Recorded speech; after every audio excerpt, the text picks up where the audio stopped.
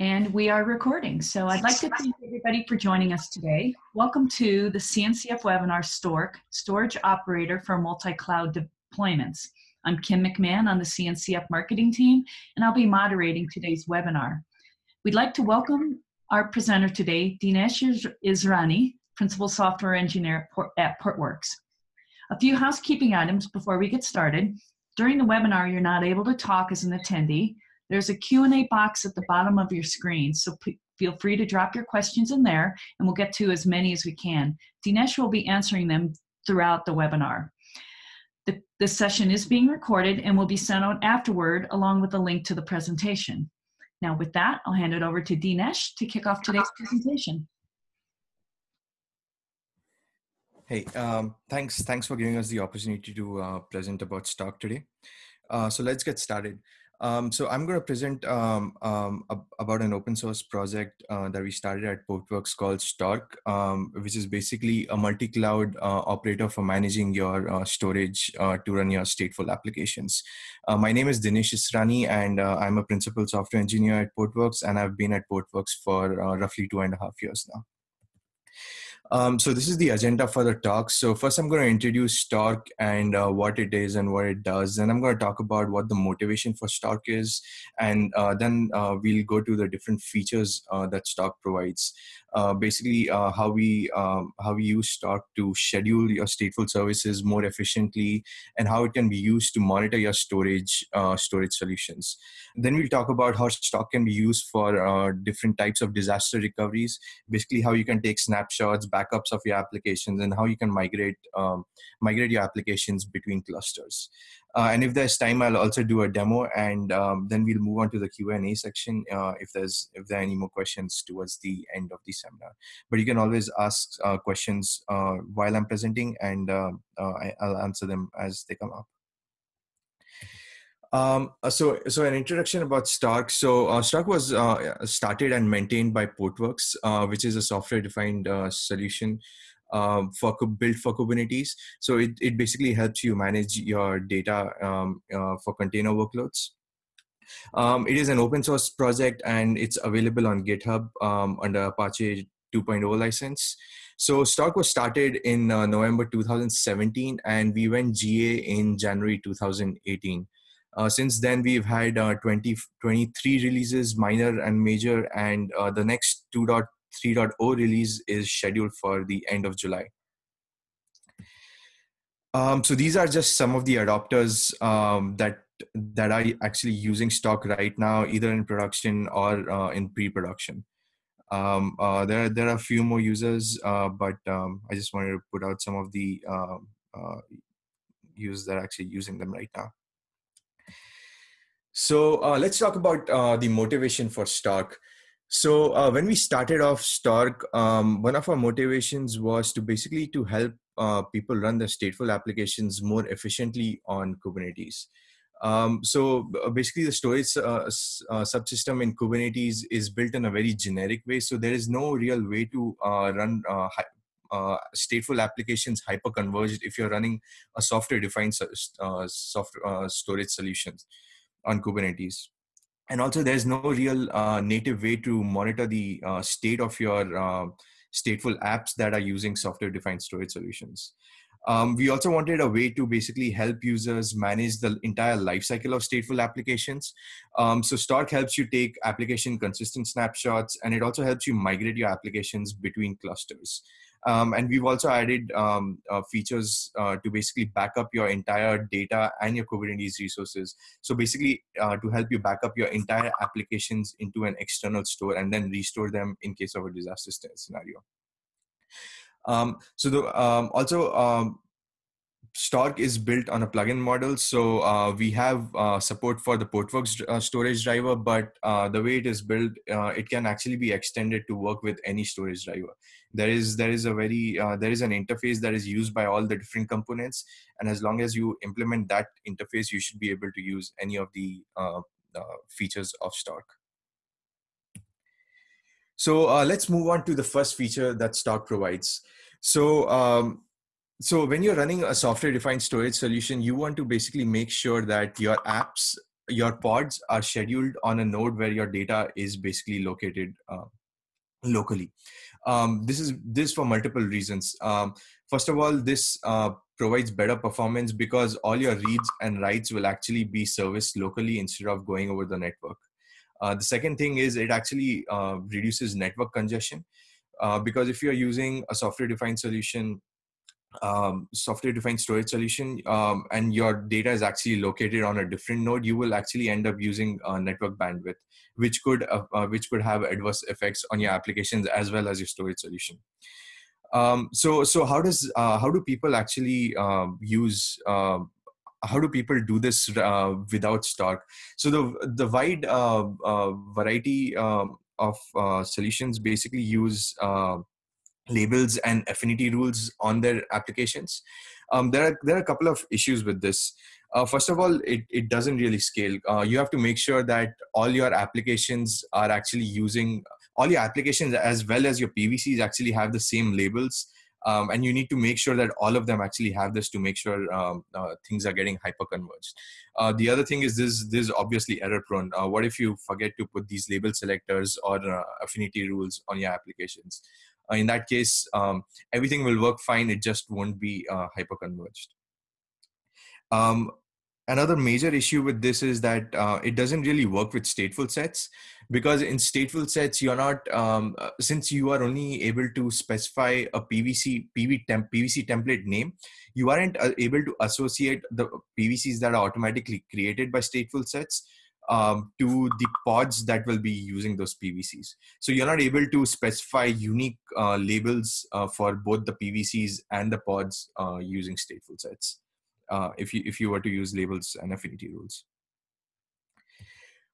So our solution was to basically use scheduler extenders that is built into Kubernetes. So there was a feature added into Kubernetes to have an external component running as an extender. And what happens in that case is every time a pod is to be scheduled, it actually makes a few API calls to the extender to help it make decisions on where pods should be scheduled. So STORK has basically, there are a couple of verbs that you can basically implement in your extender, and STORK has implemented two of these. So the first verb that STORK has implemented is basically the filter verb. And what this does is it basically filters out nodes where your storage isn't available. So I'll go into detail into what this does in the next few slides. But think of it this way, right? So if you have a 10 node Kubernetes clusters and you have your storage solution installed only on 5 nodes. Now you obviously don't want your pods to get scheduled on the 5 nodes that does not have your storage solution. So this filter verb will basically work in STORK to filter out the nodes where your storage solution is not installed. The other verb that has been implemented here is the prioritize node. What this does is it basically for each pod that is to be scheduled, it basically checks where the volumes are located for that pod, basically where the replicas are located, and then depending on that, it basically prioritizes the nodes where the pods should be scheduled. So this takes into consideration a couple of things. It's not just the node, but it also makes sure in case you don't have resources on the node, it then prioritizes nodes on the same rack, then racks on the same region, and basically also zones. So it basically makes sure that your data is closest, your pods get started closest to where your data lies. Hey Dinesh, yes. We have one question. Sure. Does the underlying container technology matter? And then further, he asks, so this is based on the container storage interface specification?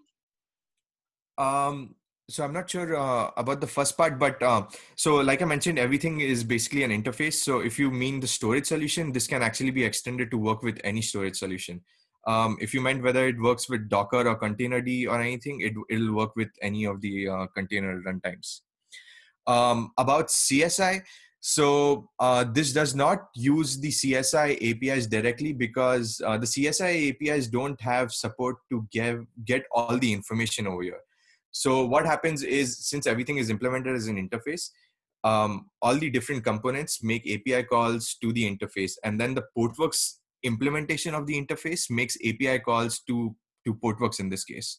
But we could also have a CSI implementation of the driver as long as CSI provides all the information back for the different modules to work. I hope that answers the question. All right. So the advantage of using this scheduler extender is that it's very simple to use. So you don't have to worry about making sure that your labels on your PVCs match your applications and that you have set up your anti-affinity rules or affinity rules correctly on your applications. All you need to do is you just need to configure your scheduler name to be the new instance of the scheduler that you've started. And actually, you can also configure your default scheduler to work with the extender. So in that case, you don't have to make any changes at all. So as long as your scheduler is configured to talk to STORK, you will automatically be able to provide hyperconvergence for your stateful apps. The other way is you can basically start a new instance of the scheduler and call it STORK, for instance, and then use that in your applications. So we had also added support for a feature called initializers in Kubernetes. What this would do is every time you would actually create a stateful set or a deployment, the initializer would then go and check if it's using a PVC that is supported by STORK. Basically, the provisioner is supported by STORK. If it was, it would automatically go and update the scheduler name so that you would get hyperconvergence. But initializers actually got deprecated in Kubernetes 1.14. So we are looking at other ways to provide this automatic update for the scheduler name in your deployments and stateful sets. So this is basically how the filter verb would work for when a pod is trying to get scheduled. So for example, every time a pod is going to be scheduled, the Kubernetes scheduler would basically see that a new pod has been created in the API server. And at that point, at that point, it would basically send out a filter request to STORK.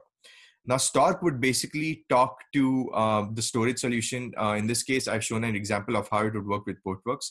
It would basically talk to Portworx and figure out on what nodes the storage solution is installed.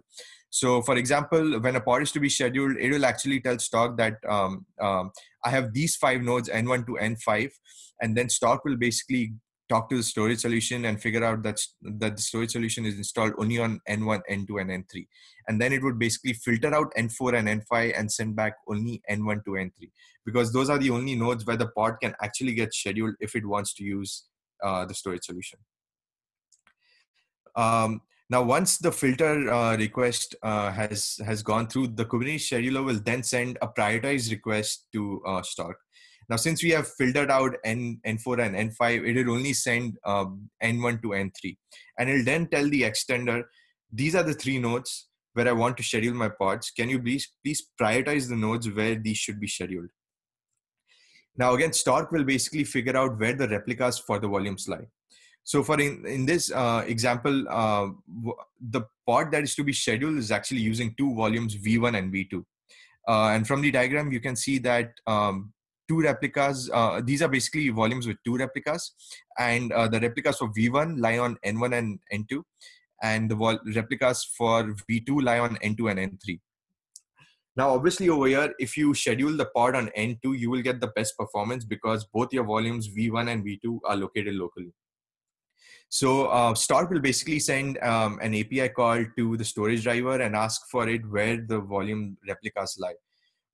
Once it gets that information, then it will basically score the different nodes based on how many replicas each node has.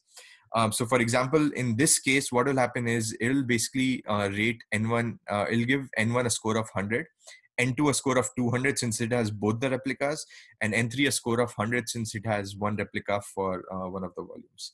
And at this point, the Kubernetes scheduler will realize that N2 has the highest priority and start the pod on node N2. So basically, this will end up hyperconverging the pod with the data, and all the I/O that will happen will basically happen locally on the node. Hey, Dinesh, can you? Yes. We have a couple questions. Sure. The first one, does STORK run as a sidecar? So STORK itself runs as a deployment. We just started.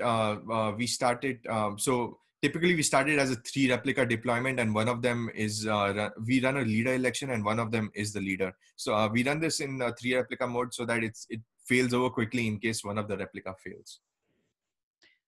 Okay, and second question, how does this integrate with PVC? So there are a couple of things, right? So the stuff that I'm talking about right now, where the scheduling is happening, so the PVC is already been created. So for example, for either Portworx or any of the other storage solutions, you will either have drivers in tree in Kubernetes, or you'll basically either use flex volumes or an external provisioner or CSI provisioner to provision the volumes. So there is no provisioning happening over here as such. All this is doing is every time a pod comes in, it sees what PVCs are being used by the pod. And then it basically talks to the storage driver to get more information about that PVC. And then it basically schedules the pod closer to where the volumes for that PVC lie. So it's using the PVCs, but it's not really manipulating any of the PVCs over here. Okay, and the third question, how is it different or similar to Rook? So Rook is basically an installer for different storage solutions. So STORK does not actually do any installation of any storage solution. It is just orchestrating data and making sure your stateful apps run more efficiently. So it is not doing an actual install of Portworx or any of the storage solutions. It's just making API calls to different for the different features to basically orchestrate all these things.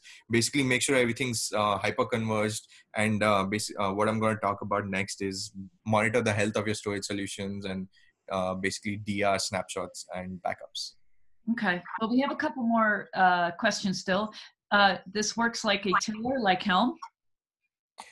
No. So Helm again is the one that will be installing the apps. So this is not installing any of the apps, right? So you might actually use Helm to install, for example, a Cassandra chart, and at that point, it'll either install a deployment or a stateful set, which will spin up pods. Now, once these pods are going to be scheduled, that's when STORK will actually kick in, because the scheduler is then basically going to try to schedule the pods on different nodes, and it'll basically make API calls to STORK to figure out where it should be scheduled. So again, there's not installing any of the apps. It's just helping you run your apps more efficiently. Okay.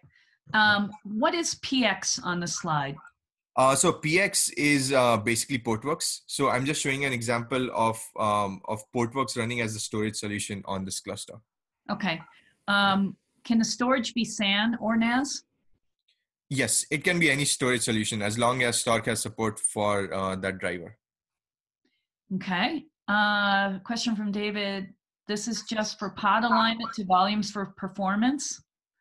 Yes. So this feature is basically for performance, to make sure that your pods lie close to where your data is located. Okay. Is STORK in the data path?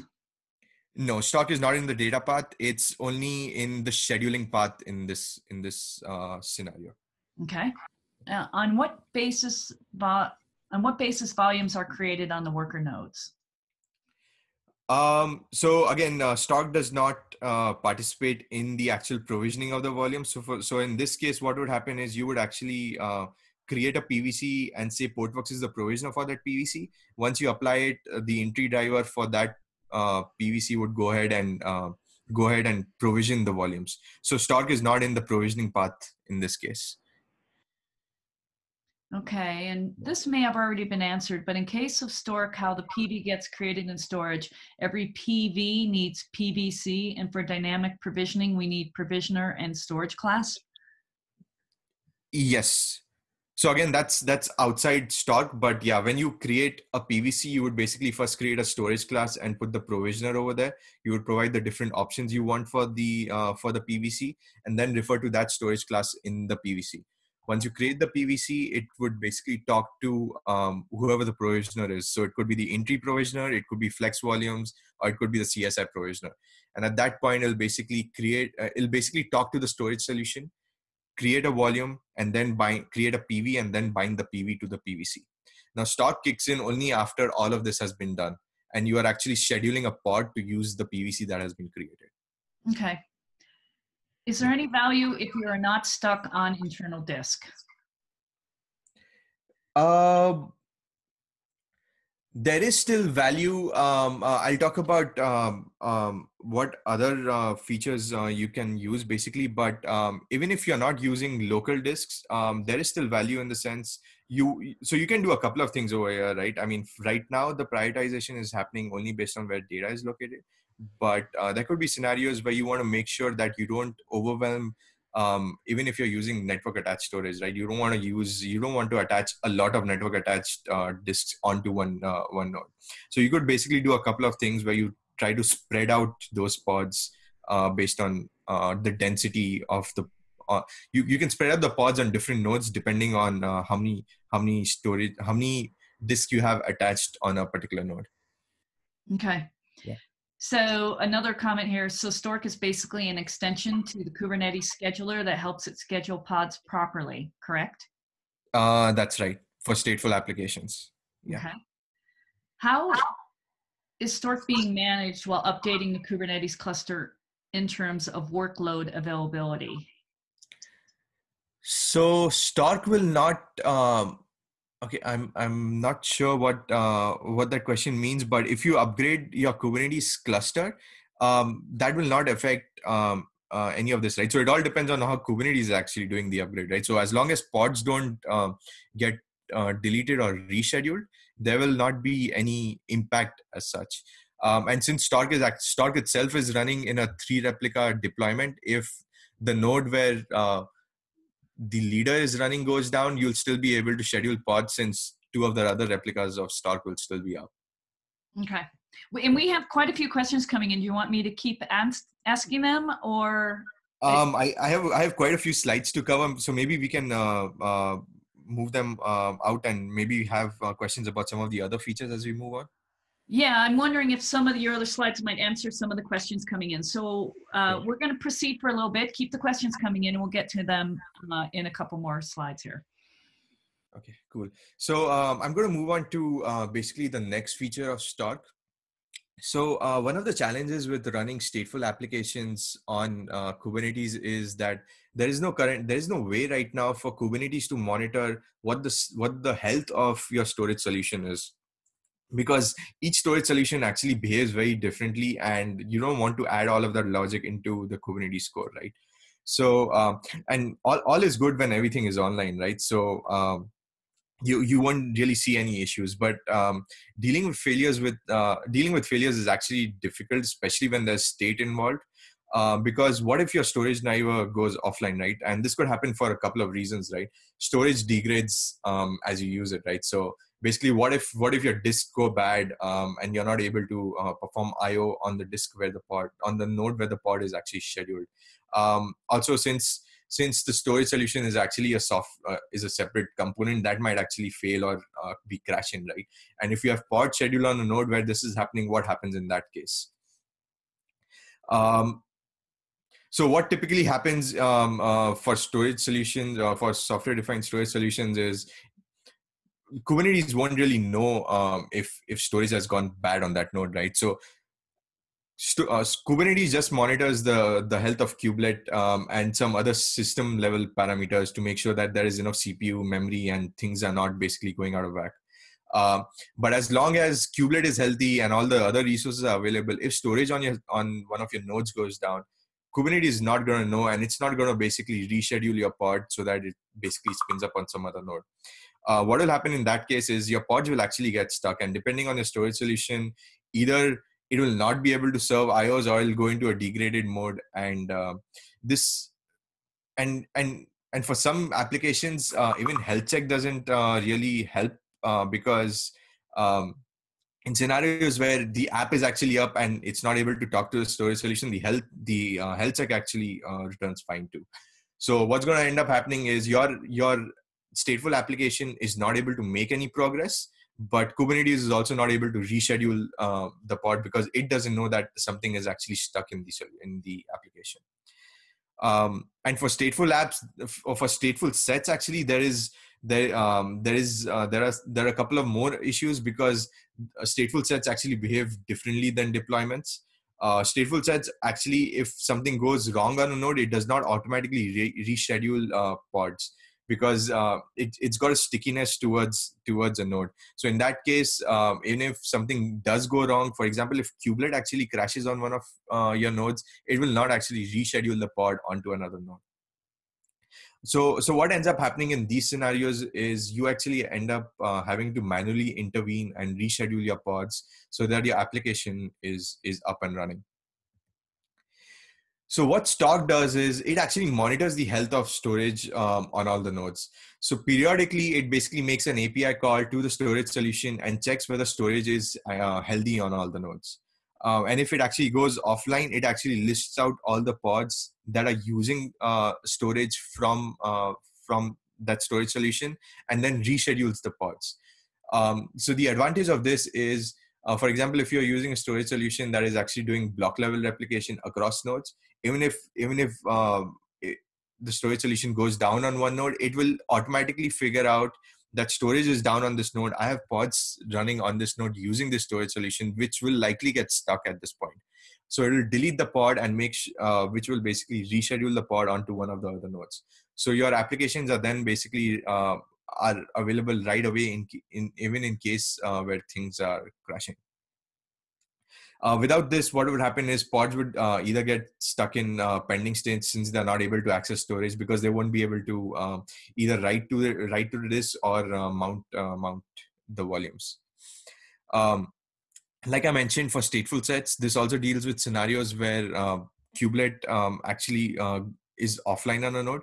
If you don't have this, pods will actually just get stuck in basically the Kubernetes node will go into a node lost state, and your pods will also get stuck and they'll not get rescheduled, because Kubernetes will still be waiting for kubelet to come back up on that node. So this is how it works architecturally. So basically so STORK is basically polling, in this case, the Portworx service to check if Portworx is healthy on all the nodes. And it is basically, so in the previous example, we had actually scheduled the pod on node 2.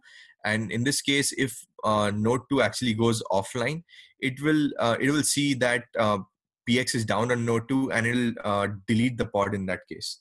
Now, once the pod gets deleted, the controller, basically, whether it's the deployment controller or the stateful set controller, it'll see that the pod needs to get rescheduled, and it'll again talk to STORK to figure out where the replicas of the volume lie and try to schedule the pod on one of the replicas. Now, as in the previous example, since both N1 and N3 just have one replica of the volumes, it will basically start the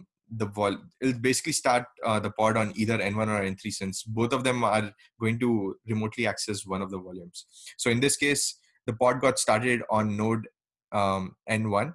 And since V2 is not available locally, it's basically doing a remote mount of the volume and using that for the pod. Yeah, there's a typo here. This actually starts it on N1 and not on N2. Okay, I'm going to move on to the disaster recovery part. Just a quick thing. I wonder if maybe we should jump into a couple of the questions. Is that okay? Yeah, sure. Yeah, let's do that. So I don't know if I'm saying your name correctly, but Wahid has a couple. Does this work for Kubernetes on VMs or bare metal or both, or does it even matter? It works on any Kubernetes deployment. So it'll work in the cloud, it'll work on-prem, it'll work in VMs, it'll work for any Kubernetes distro. So it's all independent of that, yeah. Okay, and Wahid has another question. Does Robin Systems address the similar use case? As far as I'm aware, they do not. Okay. Yeah. And the third question, how does scale out handle with STORK? Scale out of pods. So pods again. So again, STORK is not involved in scaling out any of the applications or basically doing basically scaling out in case you need basically auto scaling. So if your application actually gets auto scaled, for example, if you're using any kind of auto scaler and it decides that it needs to spin up more pods, at that point, STORK will come into play when the pods are getting scheduled. Before that, STORK does not do auto scaling of either pods or your storage. Okay, from our anonymous attendee, if storage is external, not in the Kubernetes nodes, what would be the role of STORK? Will there be any benefit? Yeah, like I mentioned, so you can always use STORK in cases where you want to make sure that your network attached storage disks are spread out. So what you can do is, for example, if you have 5 nodes, you want to make sure that and you started like 15 pods, you want to make sure that all your 15 pods don't get scheduled on one of the nodes, right? So you could basically do things like monitor on how many disks have been mounted on one of the nodes, and then basically load balance the mounts on different nodes. Okay, and I think you should go back a slide for Anthony's question. What if N2 and N3 nodes go down? Don't we go by 3-node? Isn't there a 3-node approach to avoid data loss? Yes. So in this scenario, obviously, if you have any kind of storage solution, you want to make sure that you have a quorum of nodes up. So if in this scenario, if two of your nodes go down, you will basically lose quorum for your storage solution. So at that point, you will not be able to schedule any more pods. Okay. Yeah. Is this just for pod alignment to volumes for performance? Yes. Okay. What storage backend is STORK already compatible with? So right now it's compatible with Portworx, but like I mentioned, everything is abstracted out. So as long as you implement the interface, you should be able to use this with any storage solution. Okay. Yeah. Anonymous says, you have a lot of questions. You should connect with Dinesh when you're done. But here's another one. If I have a Gluster file system and the PV are created on the Gluster nodes and not the application nodes, how will STORK work or schedule it? Sorry, can you repeat that? Yeah, he's talking about a Gluster file system and the PV are created on the Gluster nodes and not the application nodes. Okay. How will STORK work and how will it schedule? So it'll still work in the sense, so the other advantage over here is, so if you're saying that your Gluster nodes are running only storage and they're not doing any, you don't want to schedule any pods over there, what you can do is if you actually place labels and have information on which rack they are located. So what STORK will do is it'll actually prefer nodes on the same rack where your Gluster FS nodes are. So it'll actually provide you better performance in that case. So you are actually reducing bandwidth network usage even in that case because you're not sending data across racks. So if you implement a Gluster FS driver over here, you will be able to take advantage of things like that in your data center. Okay, we have 2 more here. How does STORK work when horizontal scaling is enabled since the volumes are predefined on certain nodes? If horizontal scaling is enabled, what will happen is actually new pods will be created and new PVCs will also be created. So in that case, basically things will get spread out. So let me talk about how Portworx would work. In case of Portworx, if you horizontally scale your applications, it is basically going to create new PVCs also, right? And the PVCs themselves are going to get spread out. So by that consideration, your pods are also going to get spread out to make sure that your cluster is evenly used. Okay. Do you have to feed the storage and host configuration to STORK, or does it scan and determine that once deployed? So you don't need to feed anything. The only thing that you need to do here is set the scheduler name as STORK in your deployment or stateful set. So there's a field in the spec. You just need to set that to STORK, and then everything happens automatically. There are a couple of specs that you have to apply to actually install STORK. But once that is done, all you need to do is set the scheduler name in your applications. Okay. And I believe you're going to start talking about DR and snapshots and things like that, correct? Yes, okay. That's what I'm So we'll hold on this last question here. Go ahead. Okay, cool. So what I was talking about previously was basically how you can run applications more stateful applications more efficiently on Kubernetes, as well as how you can manage and basically monitor your storage solution so that your apps are always running even in case of failures. So what I'm going to move to next is basically DR scenarios. So all that I talked about previously is good for your day one scenarios, right? But as you move forward and you move into production, you want to make sure that your applications are actually protected. And if things go bad, you are able to basically recover your applications. Yeah. So there was when we started this, there was a way to basically there was a need to manage lifecycle for storage natively in Kubernetes. So the storage solutions provide ways to basically take backups, but there's no native way of doing this. In the sense, you can't. There was no way of basically applying specs in Kubernetes to take snapshots or take application backups or do migrations. So that is what STORK has started building on too. So when it was started, there was no native support for snapshotting PVCs. Right now, there is a CSS snapshotter, but again, if you are using either flex volumes or any of the entry drivers, there is no real way of taking snapshots of PVCs. So what we did in STORK was we basically added support for this, and this was based on a project that was started in the Kubernetes incubator. Actually, there was something in the external external volume external storage project in the Kubernetes incubator that had a snapshotter. So we basically use that to build snapshotting capabilities in STORK. So this also works over a group of PVCs. So for example, if you have a distributed app like Cassandra, Kafka, or MongoDB, you can actually give label selectors to select what group of PVCs you want to snapshot together. And this actually takes application consistent snapshots. I'll talk about how that is done at a later point. So right now you can basically take snapshots of your PVCs. But in 2.3.0 version, which is releasing end of July, we'll actually add support to back up your data as well as your application resources to an object store. So what would happen in that case is you would specify a backup location, which could be any S3 compliant object store, Azure Blob, or Google Cloud Storage. And what that will do is it'll basically back up all your data as well as all your resources to that object store.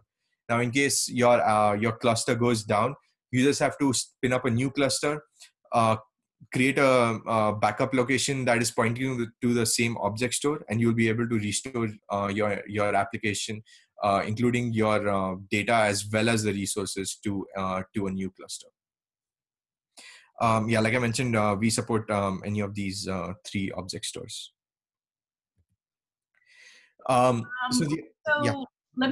we have a couple different questions. What are the parallels with Velero for snapshots? Do they complement? So a couple of things, right? So snapshots themselves over here, they take snapshots of only the PVCs. So the application, the new feature that we are talking about in 2.3.0, which is basically backing up your data and the resources, is similar to Velero. But what we've kind of paid more attention to over here is to give more access to users. So for example, in Velero, you can only, it's more geared towards admins, where you can only create backups and restores from one namespace. In STORK, what we've tried to do is give more, allow the users of the apps to have more control actually. So over here, the way it works is as long as you have access to your namespace, you will be able to basically take backups and do restores of applications over there. You don't really have to talk to a storage admin who's managing your entire cluster to take backups and stuff like that. So it is similar, but I think we kind of behave a little more differently to give more power to users in this case. Okay, and David has a question. He thinks this might be outside of STORK scope, but can you set priorities based on disk type? For example, are you storage based on SSD, HDD latencies due to the faster disk type IO? Hence, you can prioritize pods to node 2 because it's all SSD? That's right. So this is not a part of STORK, because when STORK comes into play, the volumes have already been provisioned actually. So this is more a thing of the storage solution. For example, I can talk about how this works in Portworx. In Portworx, if you have different types of this, they basically get put into different pools. And when you're actually creating PVCs, you can actually specify which pool you want to create the PVC in. So once that is done, once the PVC is created in the appropriate pool, at that point, STORK will just schedule the pod onto the node where the pool exists. So that decision of where the data, which pools or which type of disks the storage gets allocated on, it happens even before STORK comes into play. Okay. And Anthony has a disaster recovery related question. How does that work in the case of geo-redundancy use cases?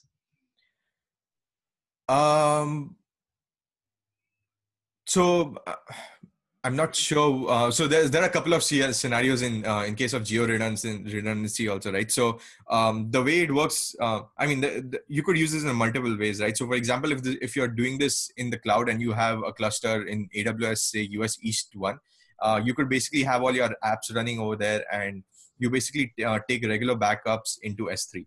Now, once if there is an outage of the entire US East region, what you could do is you could spin up your entire cluster in US West and then point it to the same S3 location and basically do a restore of your entire app over there.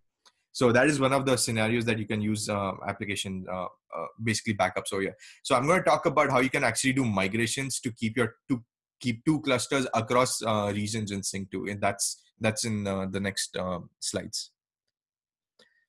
Okay, go ahead. Okay, so the next kind of disaster recovery feature that we provide in STORK is that we actually have support for multi-cloud or multi-cluster migration.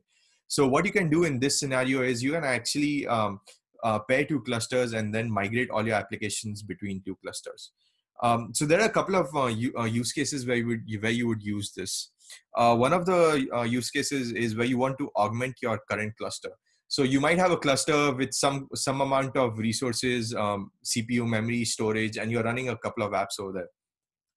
Now, as you start onboarding more users, you might realize that some of your apps are taking up a lot more resources, and you don't have enough resources on the cluster to basically start up more apps.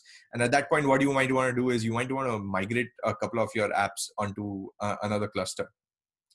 Now, this is very simple to do with stateless apps, right? You basically scale down your apps on your source cluster and just spin it up on the destination cluster, and everything's good. But with data, there's some kind of gravity involved, right? How do you move your data as well as your resources together? So that is the support that we've actually added in STORK.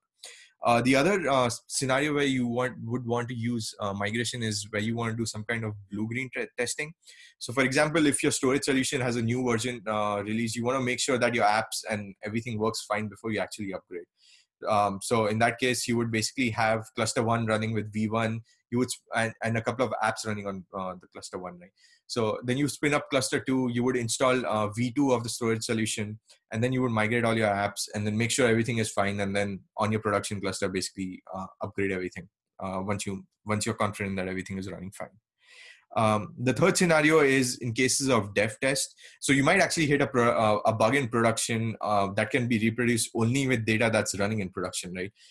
Now, before fixing it, you might want to run some tests to make sure that the bug is actually fixed. So how do you do that? So that is one of the use cases over here where you can basically migrate that particular app from your production cluster into a separate cluster, run a couple of tests with the updated app, make sure everything is fine, and then update your production cluster. So how does this work? So first, what you do is you can pair two or more clusters. So what this does is it basically pairs the storage solutions on both the clusters as well as the Kubernetes orchestrator on both the clusters. And this can actually be any type of Kubernetes clusters, right? So it can be on-prem, it can be running in VMs, it can be any kind of managed cloud like GKE or AKS. And it can even be any other distribution of Kubernetes like OCP or PKS or any of those distributions. Yeah. So so I'm actually going to show a demo of this if we have time. So once the two clusters are basically paired, then you can start migrating applications across this. So all you need to do is specify the namespace that you want to migrate, and you can actually specify label selectors in case you have multiple apps running in a namespace. You can select only a few of the apps that you actually want to migrate between two clusters. And once you apply those specs, STORK will then talk to the storage solution to migrate your data between the two clusters, and then it'll basically migrate all your resources between the two clusters. So these resources include stuff like your deployments, stateful sets, config maps, secrets, and we also have support for some of the OCP CRDs like templates, routes, and image streams. So what this does is it basically gives you an exact copy of your application on another cluster, no matter what cloud it is, no matter what cloud or kind of Kubernetes cluster it is running. Okay, we do have a couple questions before you get to the demo. Sure. From Wahid, is the Portworx storage solution appliance-based? Do you need to buy the hardware from Portworx, or can you just buy the storage software and run it anywhere? So Portworx is completely software defined. So there is no hardware involved. So it can basically, you can install Portworx on any hardware. You can actually, so we are cloud native in the sense you can actually install us on-prem, on VMs, or any of the cloud services. Okay, and Wahid had a follow-on question. Portworx is for container only. Can he provide block, can they provide block and file to the VMs? So Portworx is built for containers, but you can obviously manually orchestrate, and so Portworx by itself is actually providing a virtual block storage solution, virtual block devices. So you can obviously manually orchestrate all of that to provide volumes to your VMs as well. Okay. Does it work with Storage OS? STORK does not work with Storage OS right now. So like I mentioned, Portworx is the only driver that's implemented, but you can implement a driver for any storage solution. Okay. Neil, I'm not sure I got your question. How does this help in disaster recovery, warm, hot site scheduling? Do STORK leaders on a warm, hot site? Yeah, I don't understand how I understand the question either, but so there are a couple of yeah. So another shot, and we'll go to Anthony's question. How does the data migration work from a non-STORK deployment to a STORK deployment? So the destination doesn't require STORK to be running at all. It's just the source cluster. So everything is basically being orchestrated from the source cluster. So it basically handles all the migration. It basically migrates all your data as well as the resources onto the destination. So you don't need to have STORK running on the other cluster. But obviously, if you want your applications to be scheduled more efficiently, you would have STORK running on both the clusters. Okay, so we'll wait for Neil to give more clarity to his question if you want to go ahead and go to the demo.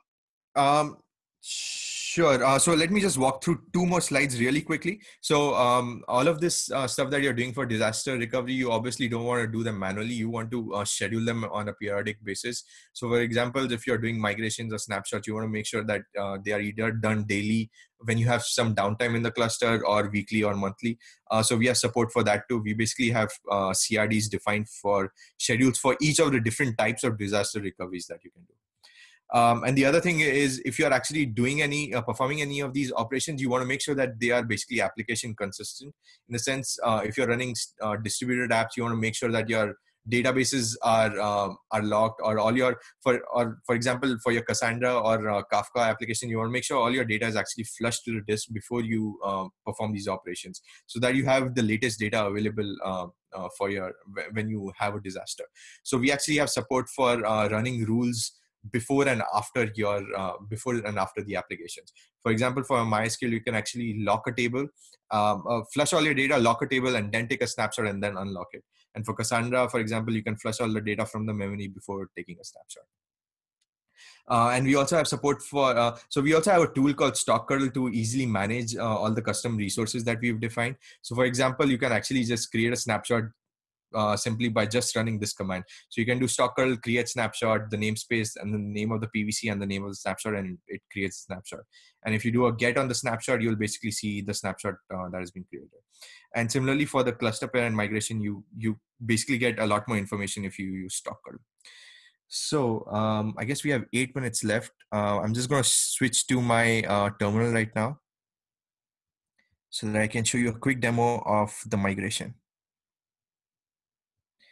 So in the interest of time, I have actually spun up 2 clusters, and I've this is my destination cluster, and this is my source cluster. So on my source cluster, I basically have a MySQL app running through a deployment as well as a service, right? And if I do a get PVC in this, you'll see I also have a PVC created that is being used by MySQL. Now, I've already created a cluster pair between these 2 nodes. So if I do a STORK get cluster pair in the MySQL namespace, you'll see that I have a cluster pair created, and the storage is ready as well as the scheduler is ready. Now to migrate, so you can use STORK to actually spin up the migration too, but I'm just going to show you what the CRD looks or the custom resource for this actually looks like. So this is the cluster pair that we actually created. So that is the name of the cluster that we created, which is pointing to the other cluster. So we are actually telling it that we want to include the resources when we do the migration. And I had actually initially set this to false, but I'm just going to say that once the applications are actually spun up on the destination cluster, I also want to start the applications.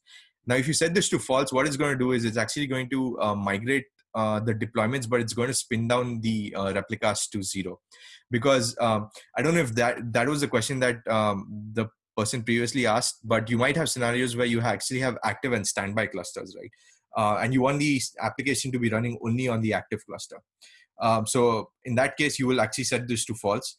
That would basically migrate all your data, migrate all the resources, but spin down the applications. And then you can basically, in case of a disaster, go to your standby cluster and spin up the applications. So here I'm actually, let me just set this to false. So I'm going to say false to say that you should migrate everything, but not spin up the applications. And then this basically says the list of namespaces that I want to migrate. I'm just saying that I want to migrate just the MySQL namespace. So I am just going to apply that spec. And I'm then going to watch. I'm just going to watch the status for the migration. So what you're going to see happen here is basically it goes through a different stage, different stages during the migration. So first it's going to migrate all the volumes, and then it's going to migrate the application resources. So once this kicks in, you'll see that the stage actually goes into volume. And if you see over here on the destination, there's nothing really present right now. And as you can see over here, the migrations for the volume actually started up. And in a few seconds, you're going to see that this is going to complete, and then it's going to migrate all the application resources. So while we're waiting, we do have a question. Is there a UI for this? So there is not through STORK, but Portworx separately has a UI. So there is no STORK, there's no UI in the project itself via STORK. But Portworx has a UI called Lighthouse where you can actually trigger it from there.